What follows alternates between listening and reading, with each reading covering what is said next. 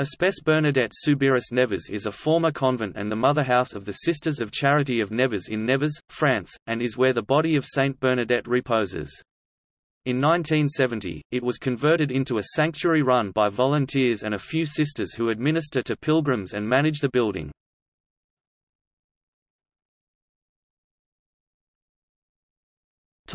History. In 1853, Dominique Augustin Dufeter, Bishop of Nevers, assigned the Church of Saint Lupus and Saint Gildard in Nevers to be rebuilt as a religious house for the Sisters of Charity of Nevers. By that time, not much was left but a rectangular building. The remains of the 13th century were used to build the Saint Gildard convent, which was officially consecrated on 15 July 1856. This is the mother house of the Sisters of Charity of Nevers, where in 1866 Bernadette of Lourdes entered to do her novitiate and where she died in 1879. Her body was buried on the convent grounds, in a special crypt, separate from the graves of the other sisters. In 1970, the convent was changed into a sanctuary site and now the rooms are used as hotel rooms.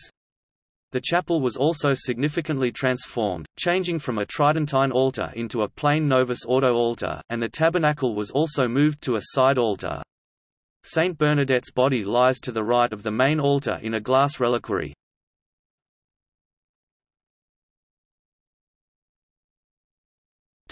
Interior. The convent was transformed into a sanctuary, which significantly changed the interior setting. The rooms that the sisters would use were changed into lodging rooms for pilgrims. The cloister, with huge glass windows, overlooks the flowerbeds. Its sunlit corridors lead to lounges, reading rooms, conference rooms and dining rooms. Located in a unique setting in the town centre, Espace Bernadette provides sleeping accommodation for up to 200 people. Bedrooms are located on the first and second floors. The novitiate room was converted into a chapel room. It is here that in July 1866, wearing her Pyrenean costume, Bernadette told the story of the apparitions for the last time to 300 sisters. The infirmary, where Bernadette died at the age of 35, is now Holy Cross Oratory. During her 13 years at St. Gildard, she served as assistant nurse, head nurse and sacristan, during which time she was often ill. Espace Bernadette also offers multipurpose rooms with professional equipment for up to 250 people. Additionally, food is served in the dining rooms 7 days a week, where up to 200 people can be catered for daily.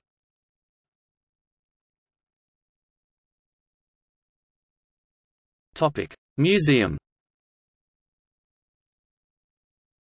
In 1958, the Sisters of Charity had a museum built to teach pilgrims about the life of Saint Bernadette, in particular her sufferings.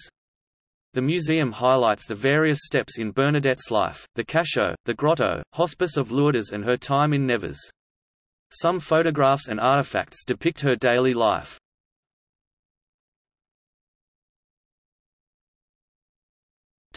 Bernadette's Chapel. Bernadette's body, when exhumed for the process of beatification, was found to be intact, to the surprise of those present. Since 3 August 1925, following her beatification, Bernadette's body lies in a glass shrine in the chapel of the convent of Saint Gildard in Nevers. Built on the ruins of Saint Gildard's Abbey, this simple and bright chapel was consecrated in 1856 when the community of the Sisters of Charity of Nevers moved into this new building, and changed its name from Saint Gildard to Bernadette's Chapel when the convent was turned into a sanctuary.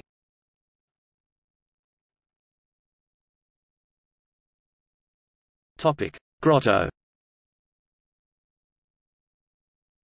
The grotto was created in 1884, 5 years the death of Bernadette, demanded by Marie-Thérèse Vorzou, the mother superior of the convent who also served as the mistress of novices during Bernadette's novitiate.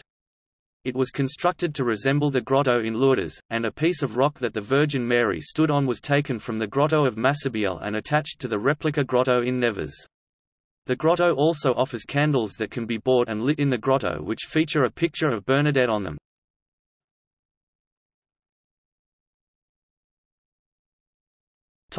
St. Joseph's Chapel. Bernadette Soubirous died on 16 April 1879 and was interred in St. Joseph's Chapel for 40 years. The chapel is located in the middle of the sanctuary gardens, at the end of an avenue lined with beautiful lime trees. The chapel surprisingly contains a tridentine altar, which contrasts with the significant transformation that took place in the former convent's chapel. A stained flag image of Our Lady of Lourdes shines above the altar. Nearby is also the statue of Our Lady of the Waters. The paths which cross the large gardens lead to this statue, in front of which Bernadette chose to pray. She used to say, "It is she who reminds me most of the lady I saw."